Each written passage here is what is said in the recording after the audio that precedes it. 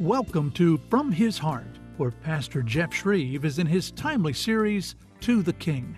Open your Bible to the book of Ezekiel as we explore the incredible power of God who speaks over the dry bones and they come to life in this lesson entitled, To the King whose word is power.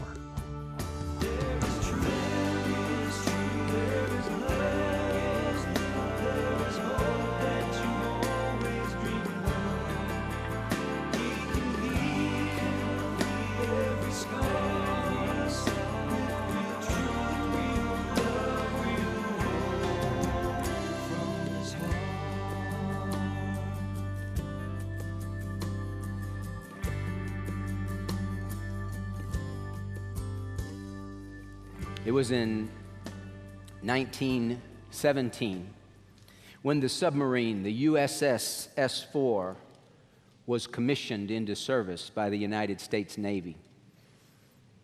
It served for 10 years, and then in December of 1927, off the coast of Cape Cod, it was accidentally, inadvertently rammed by a Coast Guard destroyer. As the sub was coming up out of the water, the Coast Guard did not see it, didn't know it was there, and rammed the sub, and the sub was damaged severely and began to sink.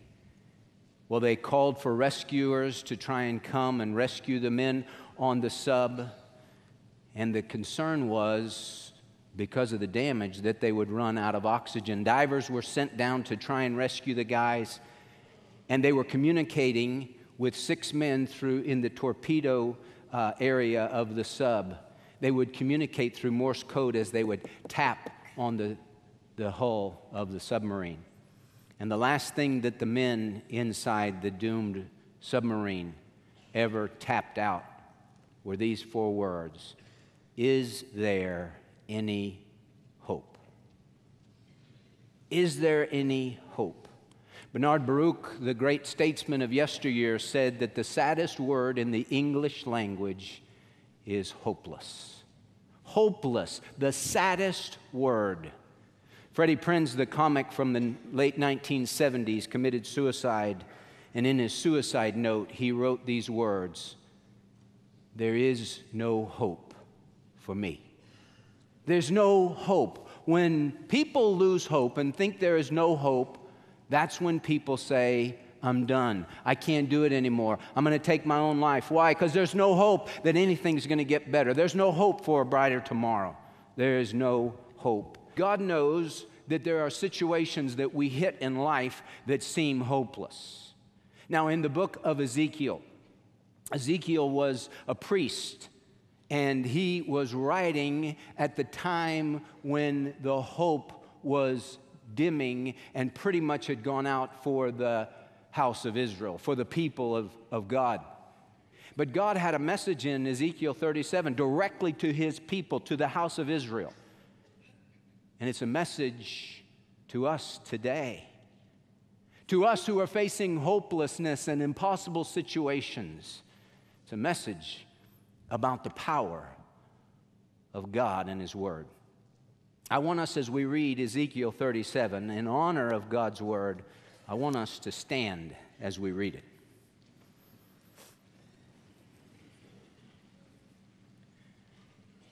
Ezekiel 37, verse 1. "The hand of the Lord was upon me, and he brought me out by the Spirit of the Lord and set me down in the middle of the valley, and it was full of bones. And he caused me to pass among them round about, and behold, there were very many on the surface of the valley, and lo, they were very dry. And he said to me, 'Son of man, can these bones live?' And I answered, 'O Lord God, you know.' Again he said to me, 'Prophesy over these bones, and say to them, O dry bones, hear the word of the Lord. Thus says the Lord God to these bones, Behold, I will cause breath to enter you, that you may come to life. And I will put sinews on you, make flesh grow back on you, cover you with skin, and put breath in you, that you may come to life. And you will know that I am the Lord.' So I prophesied as I was commanded, and as I prophesied there was a noise, And behold, a rattling, and the bones came together, bone to its bone. And I looked, and behold, sinews were on them, and flesh grew, and skin covered them, but there was no breath in them. Then he said to me, prophesy to the breath, prophesy, son of man, and say to the breath, thus says the Lord God, come from the four winds, O breath, and breathe on these slain, that they may come to life. So I prophesied as he commanded me, and the breath came into them, and they came to life and stood on their feet, an exceedingly great army. Then he said to me, son of man, these bones are the whole house of Israel. Behold, they say, our bones are dried up, and our hope has perished. We are completely cut off. Therefore prophesy and say to them, thus says the Lord God, behold, I will open your graves and cause you to come up out of your graves, my people, and I will bring you into the land of Israel. Then you will know that I am the Lord, when I have opened your graves and caused you to come up out of your graves, my people. And I will put my spirit within you, and you will come to life, and I will place you on your own land. Then you will know that I, the Lord, have spoken and done it, declares the Lord. You may be seated.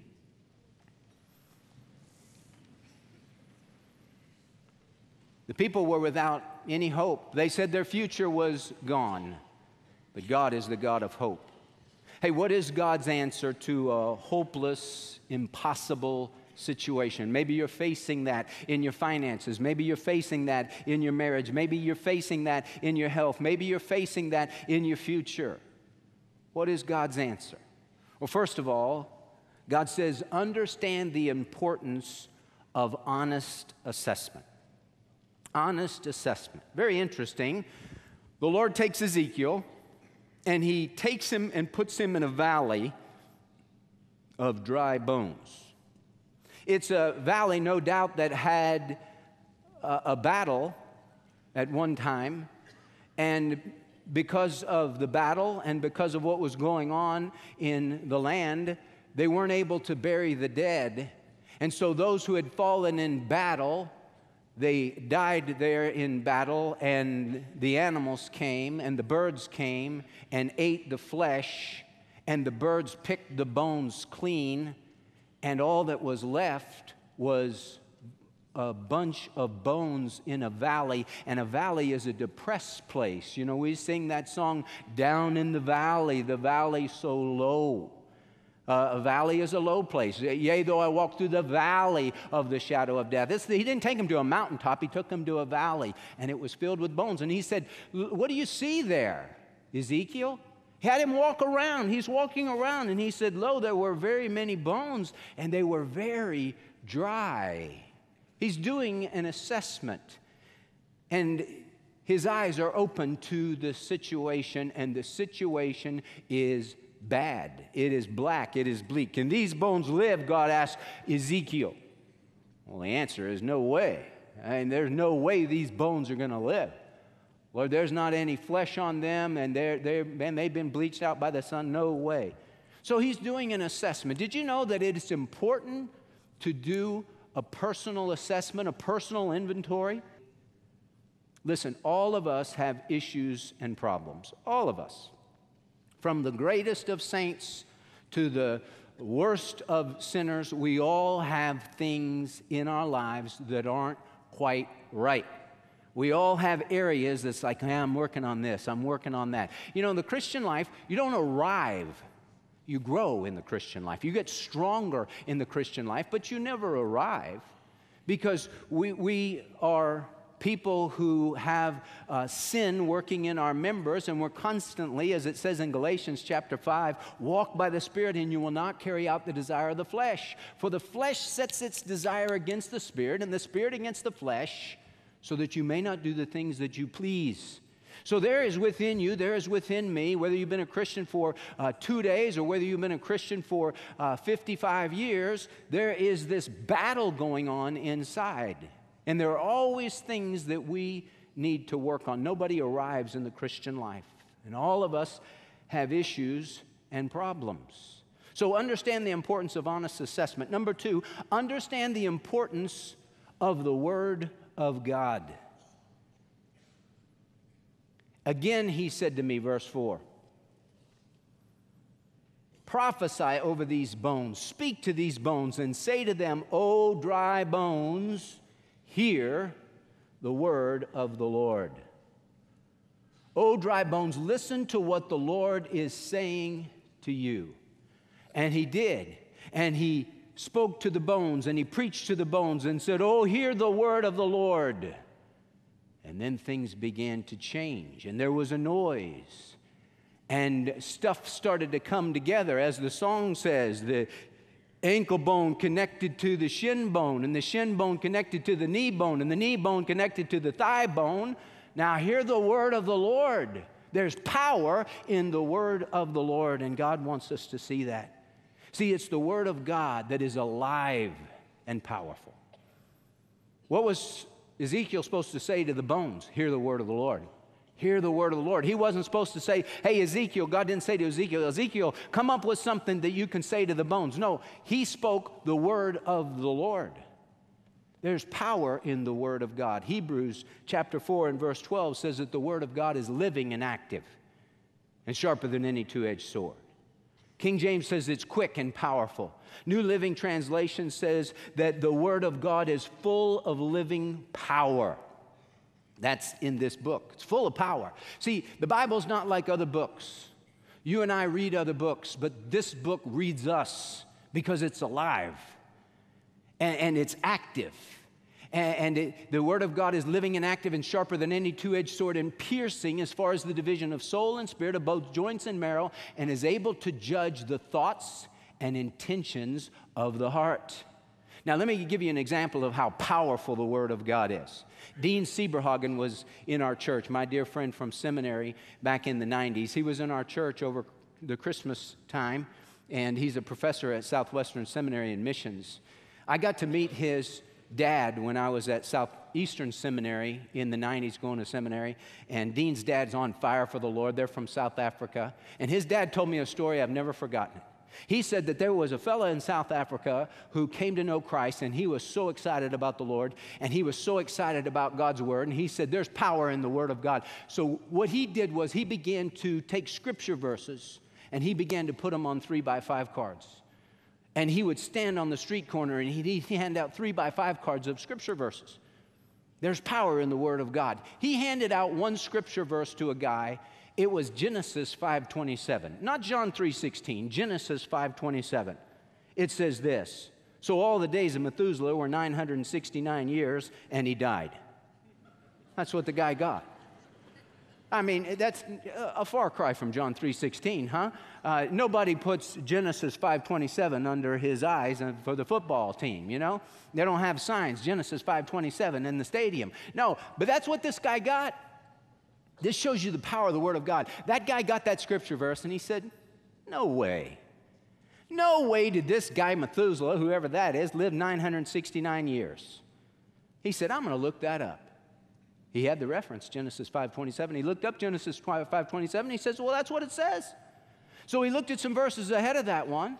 He looked at some verses after that one. He kept reading to find out some more things about Methuselah and his family in this book. And as he read and read and read, he came to see that he was a sinner in need of a Savior. He put his faith and trust in Jesus Christ. From one verse, Genesis 5:27, the Word of God is living and active, sharper than any two-edged sword. And the Word of God is what people desperately need. It's what they desperately need.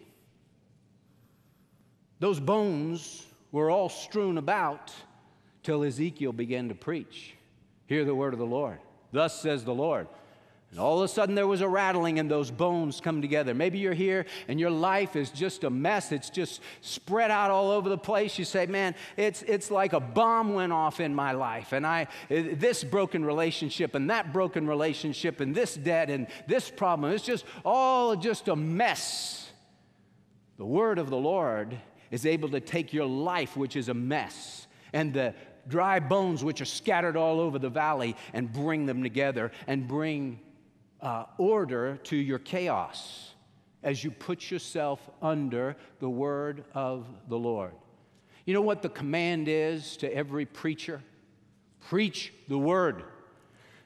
Paul said to Timothy in 2 Timothy chapter 4, I solemnly charge you before God and Christ Jesus, who's to judge the living and the dead, and by his kingdom and by his appearing, preach the word. Be ready in season and out of season, reprove, rebuke, exhort with great patience and instruction. For the time will come, Timothy, where men will not endure sound doctrine, but they're going to want to have their ears tickled, and they're going to turn aside from the truth and turn aside to myths. Hey, we're living in that generation where people don't want to hear the truth. They get mad if you speak the truth. But listen, we're called, every preacher is called, every church is called to preach the truth and speak the truth in love, but don't back off on the truth, because it's the truth that sets people free. We live in a world today where people are coming to church and preachers are standing up in church and they're saying, well, hey, you know, it's okay that you're a certain way. It's okay that you have this sin in your life. You just come to the Lord with your sin and he'll bless you. Baloney. He doesn't bless sin. I don't care what sin you have in your life. If you're going to hold on to that sin, you can't come to Jesus. You have to say, God, I repent of this sin. I turn from this sin and I come to you. And the moment you come that way, he receives you and washes you white as snow.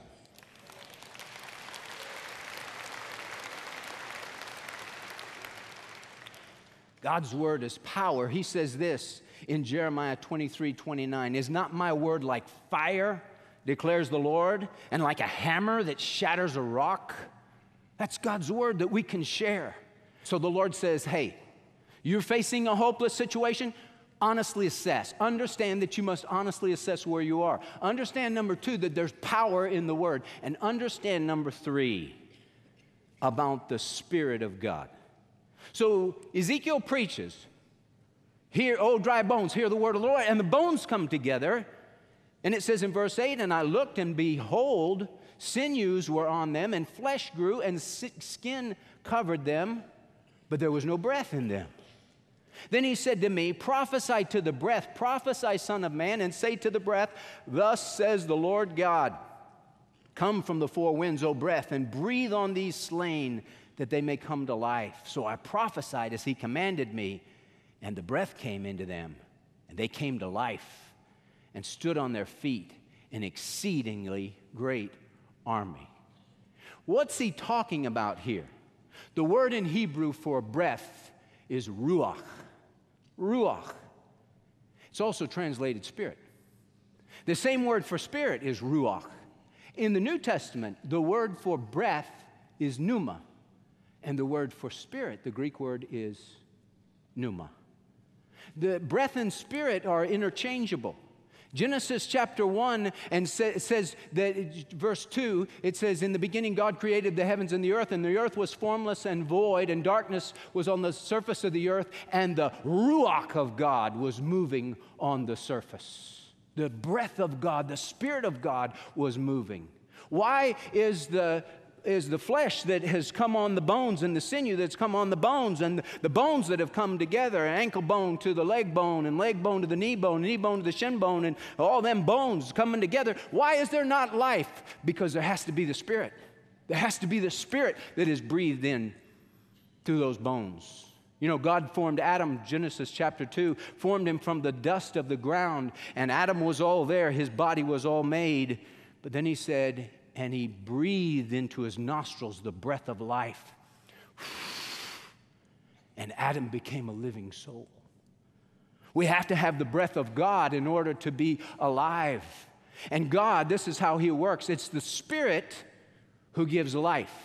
Jesus said in John chapter 6, the flesh profits little, it profits nothing. It's the Spirit who gives life. And the Holy Spirit is the one who gives life. And so the bones didn't come to life until he said, prophesy to the breath. Hear the word of the Lord, and the breath came upon them. And this is how this works. As we gather in whatever our hopelessness might be, whatever our situation might be, the answer is found in the Word of God when the Spirit of God takes the Word of God and speaks it to our heart. Listen, I can preach truth, but only the Holy Spirit can impart truth. And if the Holy Spirit doesn't impart truth, it's just truth that's going over you and it's not landing in your heart. Hey, it's the Holy Spirit who gives life, and it's the Holy Spirit who gives us victory. Not only life. And some of you are here, and no doubt there are people here in this room, people under the sound of my voice, and you're just dead. You go to church, you put on your glad rags, you come and you say, oh, I'm here, I'm going to sing the songs, I'm going to praise, I'm going to do all these things, but it's all in your head, and it's not in your heart. The Pharisees had all that. It's all in their head, not in their heart. The devil has that. Scripture says in James, do you believe God is one? Whoop-de-doo. Paraphrase. Whoop-de-doo. The demons also believe, and they shudder, they tremble. They know God is real. The devil knows that Jesus Christ is King of kings and Lord of lords. He knows that he died on the cross and rose again from the dead. The devil is not an atheist, but the devil knows things about God all in his head, and it's not real in his heart. He's never trusted the Lord. He hates the Lord, but he knows he's real. Some of you are here and you know the Lord is real, but you've never put your faith and trust in him. You don't have life. You're just dead bones, old dry bones. You have to yield yourself to the Word of God, to the Spirit of God, and the Spirit brings life, and the Spirit brings victory. Verse 14, and I will put my Spirit, my Ruach, the Lord says, within you, and I will come, and you will come to life. And I will place you on your own land. Then you will know that I, the Lord, have spoken and done it, declares the Lord. You facing a hopeless situation? Are you like those guys on the ship tapping out in the deep recesses, in the deep secrets of your heart? You're not verbalizing this, but you're tapping it out and you're wondering, is there any hope? The hope is found in Jesus Christ. The hope is found in the Word of God. The hope is found in the power of the Holy Spirit. As you get honest about where you are in life, as you come before the Lord and come before His Word and yield yourself to His Spirit, then that's when life comes. That's when victory comes. That's when the Holy Spirit comes to live inside of you. There's a wonderful song that has been written from Ezekiel 37. We cry out to dry bones, come alive, come alive. Listen, we're going to sing that as our invitation song. If you're here today and you're facing a situation that seems impossible, a situation that seems hopeless, or maybe you have a son or a daughter or a mom or a dad or a loved one or a neighbor or a friend who's facing a serious situation that seems so hopeless, maybe you want to just come and pray for them. Maybe you want to come and pray that God would continue to use this church in a great way to speak His word, not only in this community, not only in the Arklatex, but beyond, in every city in America and around the world, that God would use First Baptist Texarkana to send out His light and His truth to change lives. Hey, maybe you're here and you're lost. You're just dry bones. You're going through the motions, but it's not real. Today can be the day for you. Thus says the Lord, if you'll come to Him in repentance and faith, He'll save you and He'll change you forever. He'll put His Spirit inside of you. There will be a life, there will be abundance, there will be victory as you walk with Him and trust Him. Would you stand to your feet, please? My friend, as we close out the broadcast today, I just want to ask you, have you bowed your heart, your life, your soul to the King? He loves you. He died for you. Your relationship with Jesus begins as you surrender yourself to Him. Pray this simple prayer with me. Lord Jesus, I need you.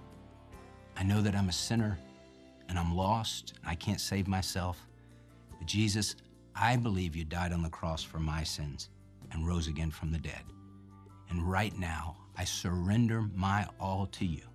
Come into my heart. Forgive me of all my sins. Be my Lord and my Savior. And I promise to follow you all the days of my life. My friend, if you'll pray that kind of prayer and mean it, the Lord will come in and your life will never be the same. I would love to hear from you, to know that you're watching, to know that God is using this broadcast to make a difference in your life, to know that you just prayed that prayer to receive Christ as your Savior and Lord.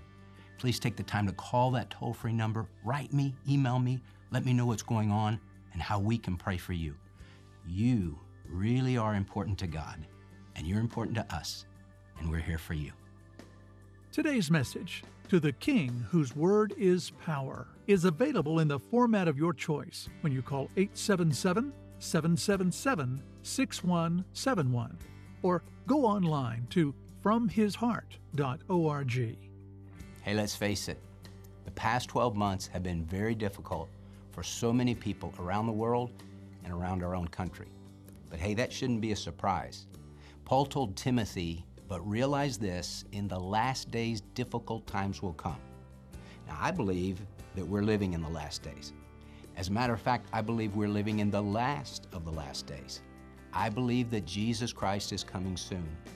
I also believe that God has placed you and me on this earth for such a time as this, so that we can be salt and light to a lost and dying world. And I want your heart and mind to be ready for the struggles that lie ahead by putting on the full armor of God. That's why I'd like you to get my 9-message series called For Such a Time as This, How to Overcome the Darkness by Living in the Light. I trust this series can give you boldness and confidence as you stand firm in the Lord in these last days. This timely series is available for your gift to the ministry this month. You can just call or go online for details.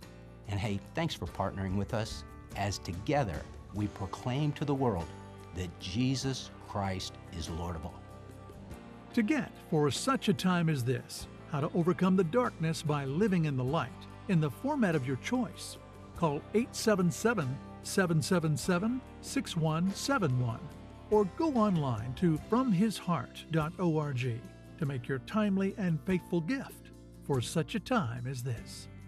And thank you for watching From His Heart, the viewer-supported broadcast ministry of Dr. Jeff Schreve, who believes that no matter how badly you may have messed up in life, God still loves you and has a wonderful plan for your life. You can find out more when you go to FromHisHeart.org.